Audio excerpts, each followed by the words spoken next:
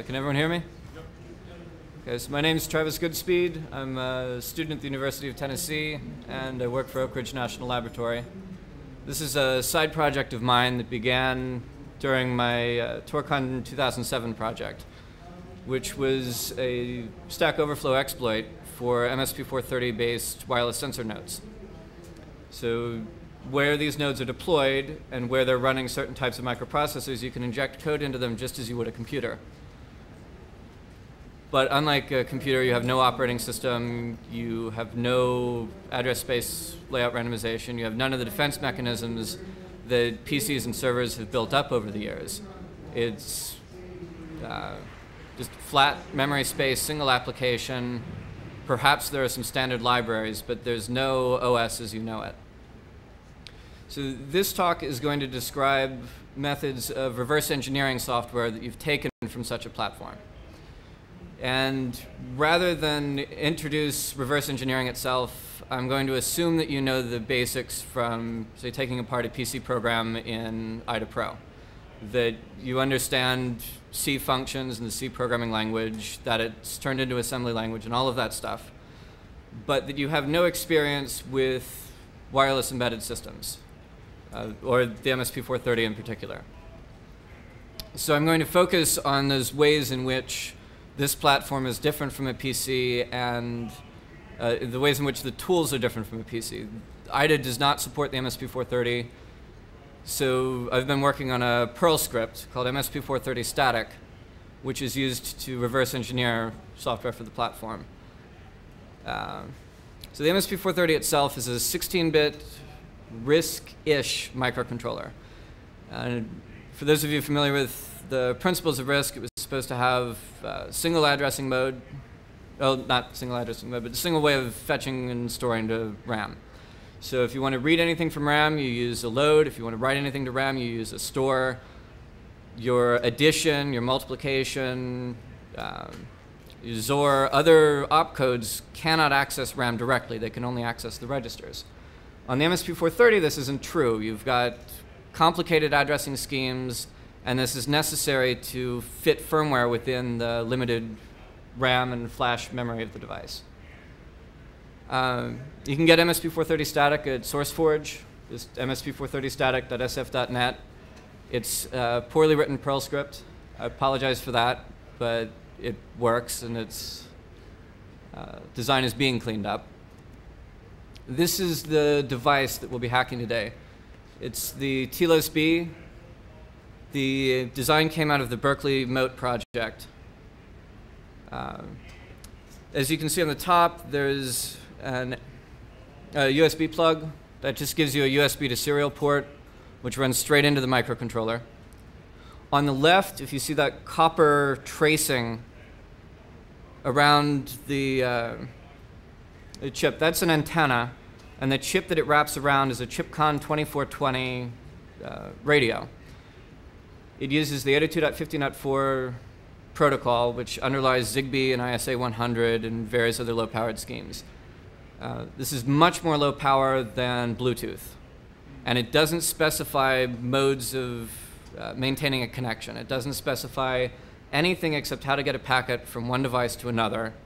Everything else is built on top of it by networking stacks, and you can pick and choose your networking stack. When you compile software for this platform, you just specify which stack you'd like to use, and it builds everything in. If you want to switch from, say, Zigbee to raw 15.4, that's one option on your make command. And this is because the standards haven't really solidified yet. You can't say that if you're doing a commercial protocol, you have to go with Zigbee or you have to go with ISA 100. And you need to be able to switch on a whim. So the first thing that you do is attach a JTAG connector. And I'm going to go through this rather quickly because it's just a bunch of photos. There's this U8 connector on the circuit board. Now, U8 is a condensed connector for both JTAG and a serial port. To access it, you just pop it off of the battery, you break apart one of these multi-pin connectors, You feed them through after plugging them onto the translator board, solder them, and they'll stay in a nice neat row like this as if they were still surrounded in the plastic packaging, which you cut off with pliers if you don't have the proper sizing as I did it. You then add an adapter board. This gives you 2 plugs. In the background is a serial port. In the foreground is the JTAG port. You run that into USB FET. You can purchase one of these from Texas Instruments for $50 to $100. Connects over a USB port, works perfectly in Linux. You just plug it into the board, and then you actually run GDB as you would on a regular PC program. So, but instead of attaching to a process ID, you attach to the physical device. So you just run a script that says, grab the device off of this USB port, and you get your GDB command line with the present program counter position and everything that you would expect on a Unix process. You run a dump command to dump memory, just as you would in Unix. This gives you an Intel hex file. Now, the Intel hex file, I just show the head of it here, so this will be the beginning of RAM. And every single line of this can be easily interpreted by script. So beginning with this line, the colon just says this is a line of the file. 10 is the length in hexadecimal as a single byte. So 10 is 16. There are 16 bytes worth of data, 32 nibbles, 32 characters. Following that is the starting address. 200 happens to be the beginning of the address range that we instructed it to dump, and it's also the beginning of RAM. Followed by that is the data itself, followed by that is a checksum. So if the checksum weren't enforced, you could almost use this as a plain text hex editor equivalent. We'll jump through those.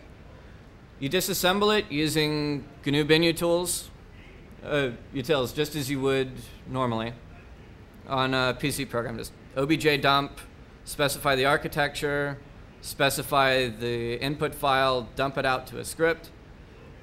You then read that into MSP430static, which I'll call M4S to save some syllables. So it reads it in, and it populates an SQL database with everything that's found within that image. On a PC program where you have 4 gigabytes of potential space, that would be suicide. It would kill performance, and the application would become unusably slow with even a moderately large program. But we're dealing with a 16-bit microcontroller. Until you get into later extensions to the platform, you can only have 64 kilobytes of total memory. That's code, that's data, that's I/O, RAM, everything. And it turns out that this is manageable in an SQL database even before you do proper indexing. So you communicate with M4S by using a dialect of SQL. So you give it SQL queries, and it gives you results. There's some changes in syntax to make things like hexadecimal addresses easier. And there's extensive scripting support, so you can add a script in shell script or Perl or SQL, those sorts of things. This is a macro. If you type in .memmap.gd.png and you pipe the output into a PNG file, you get this image. This is actually a bitmap of all of memory. The upper addresses are at the top, lower addresses are at the bottom. I'm not sure if it's visible from the display, but at the very top right, there's a green line. That green line is the interrupt vector table. That's a set of pointers that are jumped to when an interrupt is struck. Beneath that, you have flash memory. And you can see by the display that most of the flash is black. That means that it's unused. The flash is allocated by GCC beginning at the bottom of flash, working its way upward, and flash itself begins just above RAM, with a minor strip of unusable memory in between. The blue dots are addresses which are referenced by code. And there's a bit of noise in this because some of the code is junk RAM that was misinterpreted and disassembled. Now within the RAM, you've got, you see that bar of blue where addresses are constantly referred to. That's actually the serial bootstrap loader. It's a program which exists in masked ROM, cannot be changed, ships on every single MSP430 except for the very lowest end models. And it allows you to program the chip without purchasing the JTAG adapter. You can buy an FTDI USB to UART converter, run some wires, send the initialization code, and load everything up. The very bottom, you'll see I/O. Now, I/O isn't actually included in this image because we didn't dump it when we gave it the range. We said begin at 200, which is RAM, and work your way up to 4Fs. But there are still references to it. The blue dots, once again, are like pointer targets. So there are points in code where things are written to or read from the I/O ranges, and that forms the blue lines at the lowest level. The blue lines in the BSL level come from tables which exist. Every time you have a switch statement, you have a table of addresses which are added to the program counter, and those show up as blue.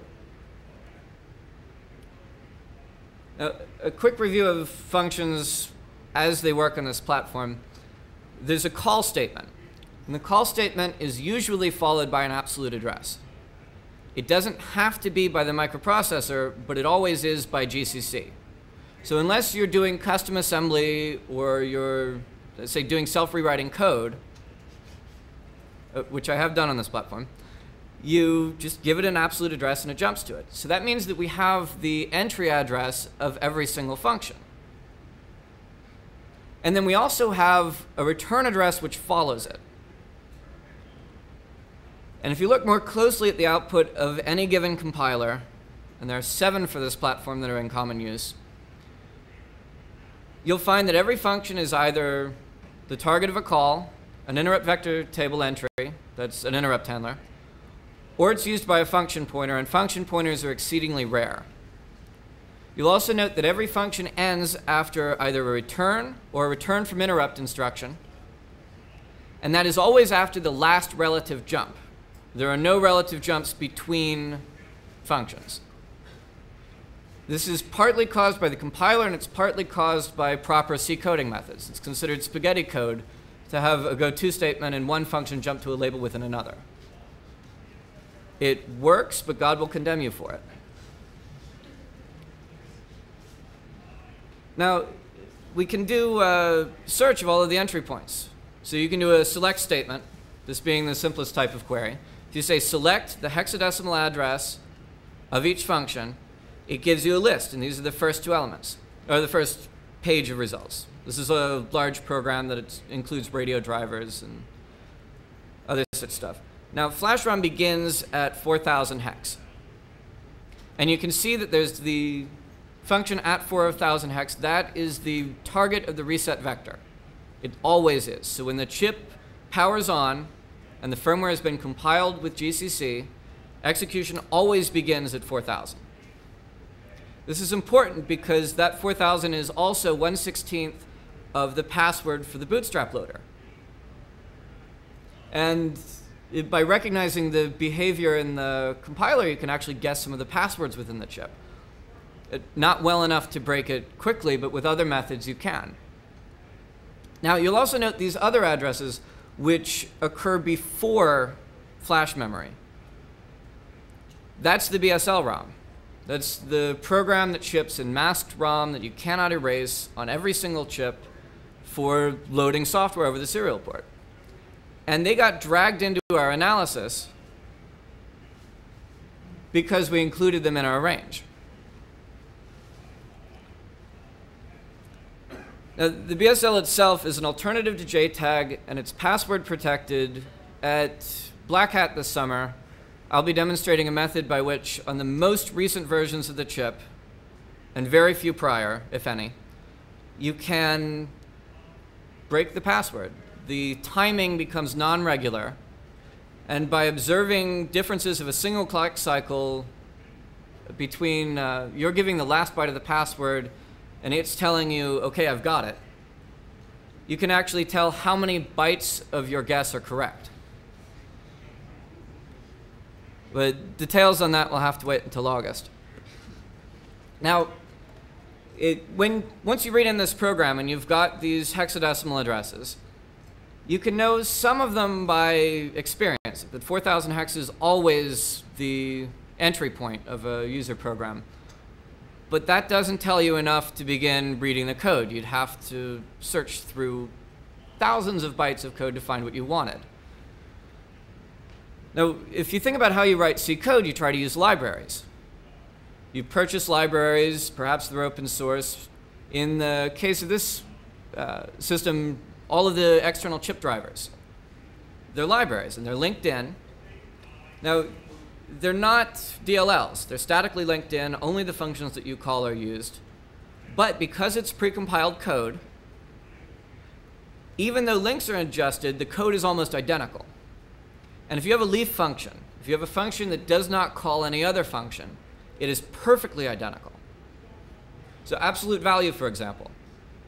In assembly, you just check to see if the number is negative. If so, you invert it and you add 1 to make it positive. If not, you just return. On a given compiler, say GCC, every function that calls ABS, the absolute value function, will include that same string of bytes within its software. And we know the beginning, and we know the end. So a database can be made of these different functions. Now, of course, you can't just share the function code itself, because that would be copyright infringement. But a one-way hash of a copyrighted work is not itself a copyrighted work. And that's all we need to test for equality. So MSP430static actually ships with a list of MD5 checksums. They're not cryptographically secure, but they work, of functions that you might find within a given firmware image. So you load it up, you copy the firmware off. It can then run through and recover all of the symbol names of functions that it's already seen. So you just type .lib.import.hashed. This is a macro. You can see the code inside the source. You can change it. It's just a string in a database table. Then you type in .symbols.recover, and it gives you a not an error message. I conceded at the beginning that this was sloppy Perl. But the result is that when you do a select statement, you can see the names of every standard library function that I have in my collection. And if any of you begin working with this and you send me your hashes, I can add them to the list, and if anyone begins analyzing the same firmware that you're working with, or any related firmware, or any firmware made with the same compiler, they can find the names that you've given these functions. Now you can also do call graphs. This is a simple picture-perfect one of actually the function that causes a Stack Overflow exploit. You'll note that there's the interrupt vector table at the beginning. All of the interrupts just go to like a no-op function that says we shouldn't be interrupting on these, what the hell happened. But in it goes to the reset vector. And this is a different chip, so flash memory begins lower at 1100 hex, but it's still the very beginning of flash. Our rule about the reset vector remains true. It calls main. Main calls these other functions. Those other functions call string copy. Now, if I gave you this image as like something to break into, you couldn't get main. You would get IVT. You would get Ector's end. You would get unexpected. You would get test put S, which you could tell was writing to a debugger. And most importantly, you would get string copy at 11AE. So you can audit programs that you have no source code to for things like string copying, And then you know exactly which function to look at, and you know exactly which functions call it. So you only have to actually decipher 2 or 3 functions of machine language to figure out a large program. Unfortunately, this turns into a rat's nest for the radio firmware that we've been working with. You'll note that there's a focal point in the mid of the picture just above and to the right. You see all of those edges overlapping one another? Well, if we zoom in, that's NESC atomic and a NESC atomic start. These aren't threads, but they're close enough. So you have threads and they don't want to step over one another. So they're doing like a mutex, okay? So that one task won't kill another task. And if you do some database queries to see how many are calling it, you see that of 577 total function calls, nearly 200 are to this mutex start, mutex end. So we can just drop them. And then when we do the count, we see that we're down to 378 functions, and it looks much cleaner. It's not clean enough for me to show the whole thing on the display, but you can then start zooming into individual functions because the atomics have been isolated. They're just sitting off in a corner, and we're ignoring them for the moment. There's another macro which recreates the calls table after you've mangled it. Now, when you're trying to mess with the program, you want to figure out where certain functions are being called, or which functions are included. So in this case, we have a ChipCon 2420 radio. The operating system is TinyOS 2, which was chosen because I like it, not because it's particularly affected by any of this stuff. So you can just do a search for anything with CC2420 in the name, and it returns every single function that's part of the radio driver, because it's seen a similar function in one of the example programs of TinyOS that's in my collection. Now, you can also chase by I/O ports. This is a microcontroller, so you don't have an operating system. You don't have /dev devices as you would in Unix. You don't have context switches when you write to it. You don't have any of that stuff.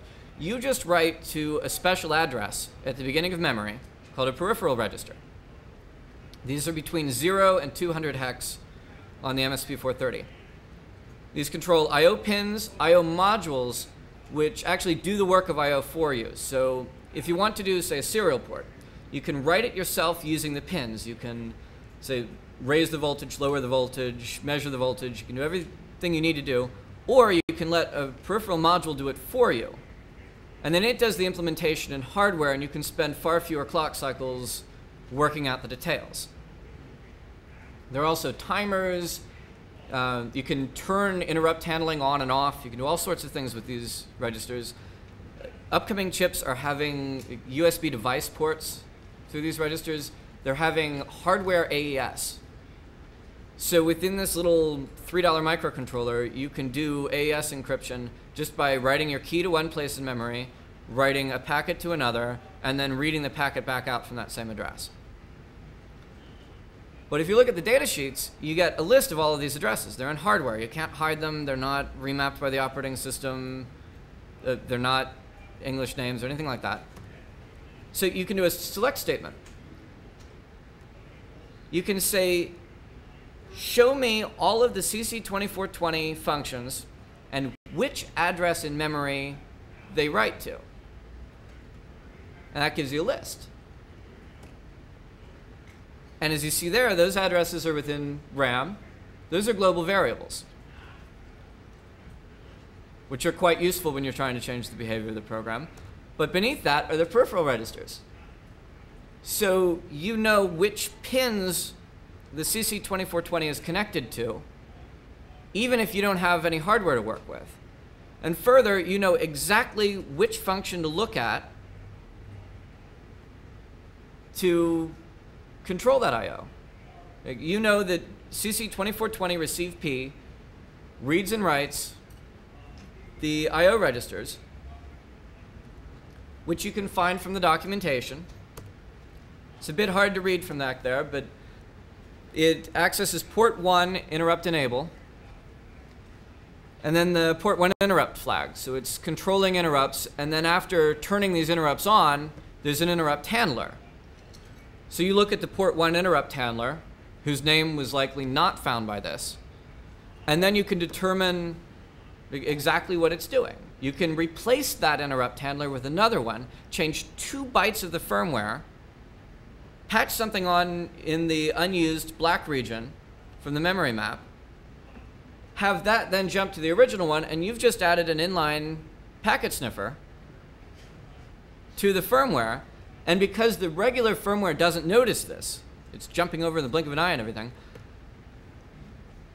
it will, say, do channel hopping for you. And then even if you don't know the protocol, even if you don't know which frequency to tune the radio to, you're okay because it'll tune the radio itself. You can have it spit things out to you over a serial port. You record it and everything's good. Now, I'm just going to conclude with a few minor notes, and then I was hoping to take some detailed questions rather than the usual quick ones. So feel free to mention ports, hexadecimal, anything. So first, there's the issue of finding symbol information. This is actually the libc file of a commercial C compiler for this platform.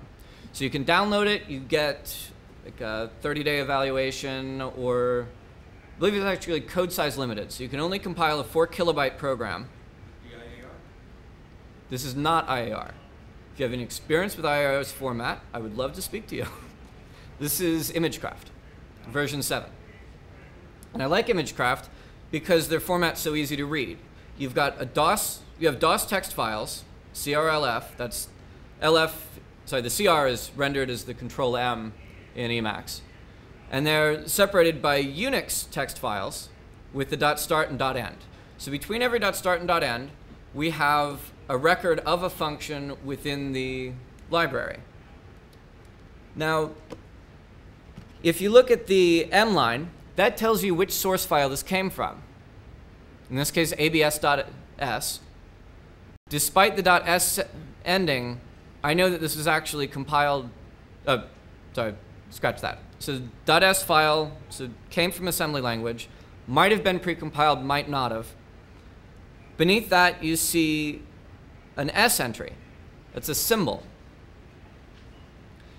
The symbol is _abs. Commonly, system libraries prepend their functions with an underscore so that you can do it without the underscore to overwrite it. Beneath that, you have a T line, and that T line says that at an offset of 0 bytes, that's the first 2 zeros, you have the code beginning 0E930334, 3E, E0, FF, FF, etc. That's the actual machine code. When you link this, that is copied somewhere into your program, and a call statement is used to jump there. Then it takes R12, which is the first parameter in ImageCraft's compiler,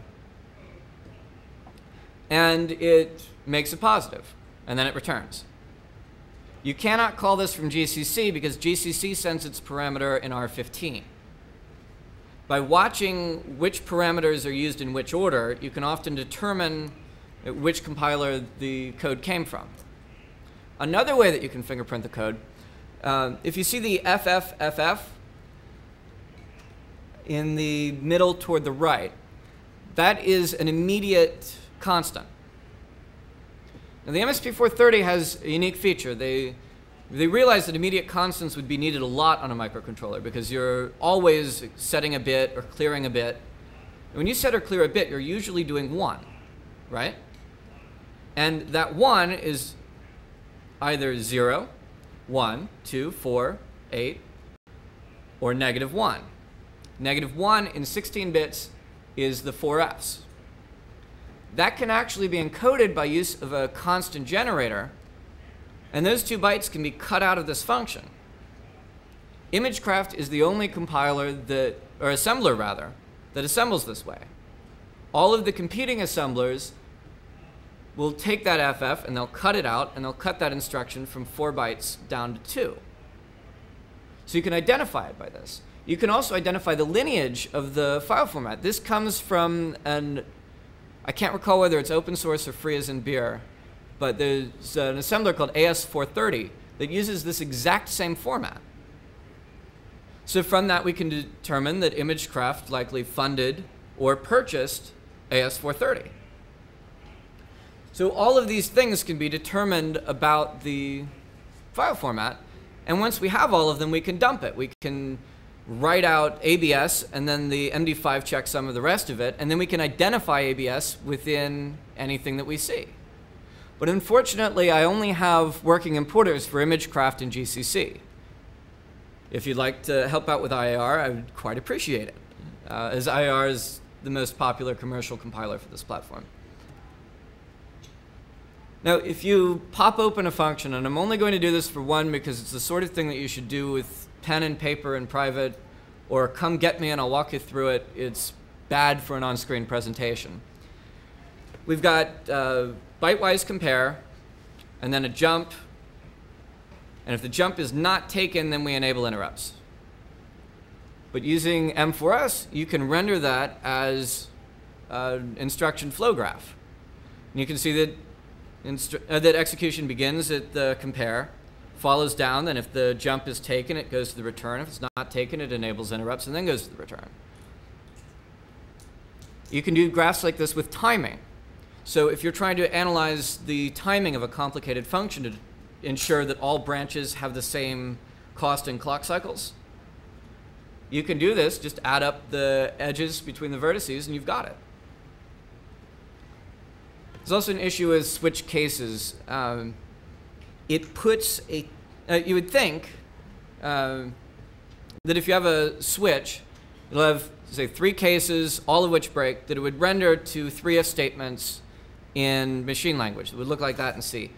In practice, what happens is that some compilers say that the program counter should be set to the foo element of an array of pointers. GCC does this. And the problem with this is that they just stick that array in the middle of your code. They don't, there's nothing marking it as special. So automated analysis tools will trip over it thinking that it's code, and this caused some of the static blue lines in the unused portion of flash memory. And it's important to note that so long as this is being mistakenly interpreted, you can't trust every single byte that comes out. You'll always get a bit of false positives when you do, say, searches on poked addresses. Further, some other compilers, I'm not sure the name of it, but the one that TI uses to make the BSL masked ROM, I believe that the BSL actually predates Code Composer. And inside TI, they often use IAR's product. You'll notice that the application notes come out for IAR and then for Code Composer. And if you speak to TI's engineers, Code Composer is catching up, but they still have a marked preference for IAR. But whichever compiler they use internally for generating the BSL, and it might even be handwritten assembly language, they do an offset that's byte-wise. So instead of having 2 bytes for every element of the table, and it being non-relocatable, they only have 1, and they can shove the code anywhere they like without having to adjust references. This makes it smaller than GCC, and it makes it even more painful to interpret, because I can't just do an automated interpreter for GCC style, because that wouldn't catch the other compilers. And so features like that will be written, but automated handling of, say, jump tables is not yet working. Also, many of the operating systems, the term is being used loosely. It's really more of a compiler environment and standard library that exists for these platforms. They do automatic inlining because stacked memory is very precious. So if you have a function foo, which only calls bar, and bar is not called anywhere else within your code, it just appears in machine language as foo doing whatever bar would have done with no intermediate call. This gets tricky because sometimes you can have the same library function called only once, and then it doesn't show up. If in TinyOS you only do an absolute value call once, absolute value does not show up as a distinct function. It's just shoved right in the middle of your calling function. There's also an issue when writing patches for PC software. You can often get away with just shoving your code in, having it change bytes within memory, and continuing. And this works wonderfully in simulation. Because in simulation, you can make flash ROM rewritable as if it were RAM. You can do a simple makefile and a C compiler. You have some preprocessor directives specifying the addresses that are going to be hooked. And it's easy to port it to a different version of whatever you're analyzing because you only have to change those constants. You don't have to open up a hex editor and patch it and all of that stuff. But in hardware, because the code is in flash and not RAM, while you can turn an individual bit from a 1 to a 0, you can only change a 0 to a 1 by changing the entire segment to a segment of 1s. And this becomes a complicated routine of copying everything to either another segment in flash or to RAM if you have room, wiping it, and then copying it back. And it gets very complicated if you're trying to do this to the interrupt vector table, because then you have to disable all of interrupts. And you have to you have to circumvent a lot of the hardware limitations. It's also important to note that you cannot wipe flash memory while you're executing from flash memory. So whatever patching routine you have has to be executed from RAM, has to cut off interrupts first, has to shut down most of the chip, make its change, and then restart by jumping back into flash. So in hardware, it's best to patch as few points as possible and hopefully use a script for it. So have you any questions? Yes? Yeah, sure.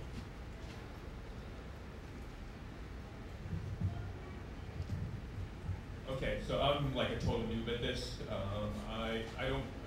This is the first time I'm ever seeing this this platform ever being talked about. What do we need to get started with this?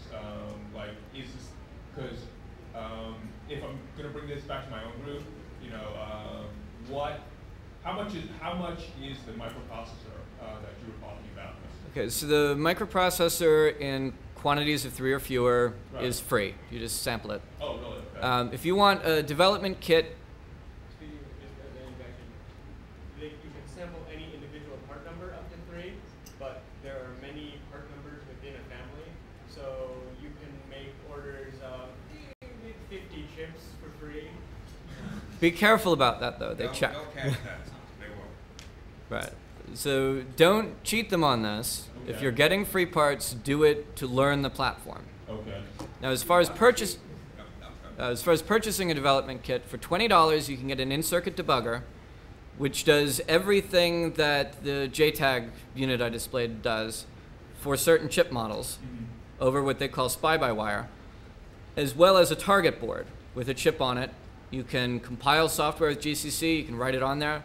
They make a higher-end model which includes two target boards, both of which have a more powerful chip and radios. This is only $50. There's some minor issues with developing in Linux. I've written articles on getting it to work in there. You essentially have to downgrade the firmware of 2 of the chips on the board. But you can make it compatible, and you can compile your firmware using GCC. You can use IR in Unix. It all works perfectly under Wine. But the development equipment is very cheap, and it's a very nice platform. This does things that PIC could only dream about. 16-bit rather than 8. 16-bit rather than 8. I'm sorry, I couldn't catch The MSP430 is 16-bit rather than 8-bit. Right, and you have actual RAM with stack in RAM. It's von Neumann architecture, so you can do rewritable code, or self-rewriting code. Okay. You can have code that just spits out bytes and then jumps to them and executes them. And you can't do that on a PIC. You have as deep a stack as you have free memory. You can do all sorts of fancy stuff that a PIC cannot do for about the same price. Okay. So does that answer your question? Yeah, I'm just thinking that could you not write a virus to this thing? Oh, I did. Okay, well, that was fine. So I presented that at TorCon 2007 and TIDC 2008. If you'd like to hear it, I can present it tonight or tomorrow. Well, get some sleep first. I'll sleep first. Who would like to see it tomorrow afternoon at, name a time? Yeah, definitely. Okay. I think they're opening up another room, actually. Yeah, they are. Right. So I'll do it at, say, 4 o'clock tomorrow. Okay. All right. Any other questions? Yes. Well, you mentioned AES. Yes. How fast is it? So I'm using a solution now with safety, and it's for So this isn't, their AES chip has either been announced since I last looked for it, or has not yet been announced. If you look carefully through their marketing literature, they do their block diagrams and all of that stuff before they make the official announcements. So you can see peripherals in their marketing pictures that don't yet exist in the marketing text and don't yet exist in chips that you can order or look up the data sheets for. But so essentially it's off-core hardware, so it's not going to be limited by. Well, if it works the way that multiplication does, there's no multiply instruction on this chip. You write your two factors into different registers, you hit an interrupt, and then two more registers have the result, or one, depending upon whether you want. There's one clock cycle at which the result is invalid, but on the clock cycle after that, you can grab the results. It's an incredible chip. And they did this without taking over another opcode. If you're interested in, say, multiplication on a chip without it, there's an excellent article on doing soft multiplication. And I've recently extended that to do soft multiplication with code rewriting. So you can call my code with whatever number you wish to multiply by, and it generates fixed point machine code in RAM that you can branch to perform the multiplication. And something like that is only possible on von Neumann architectures like the 430. If you tried to do this on an 8051, you would have to do memory management tricks.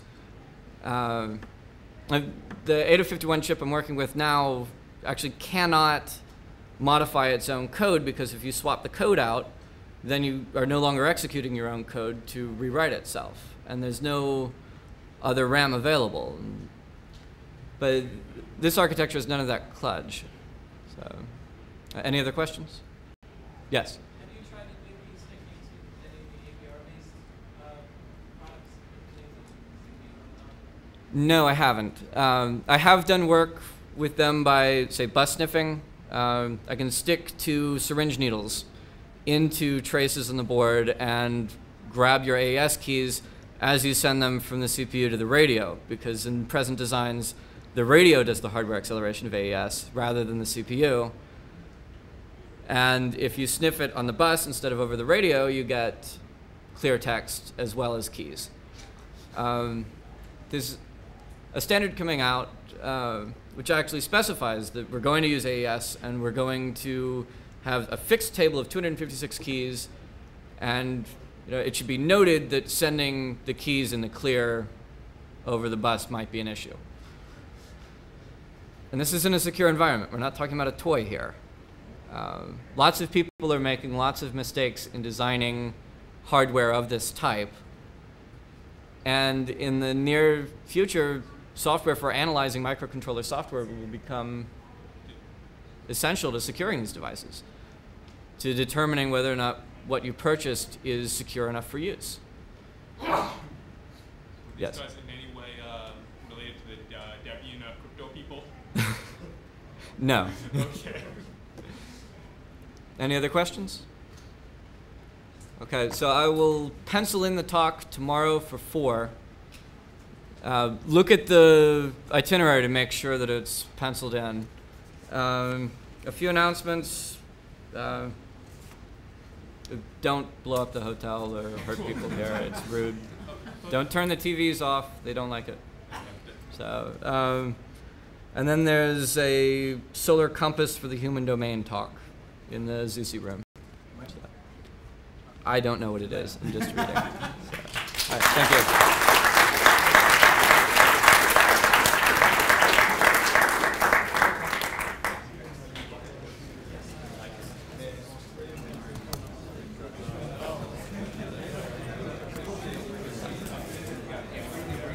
I just had a quick question. Yeah. Is there somewhere that you can see this brief anywhere, or is it just only presentation? I know they're going to produce a CD.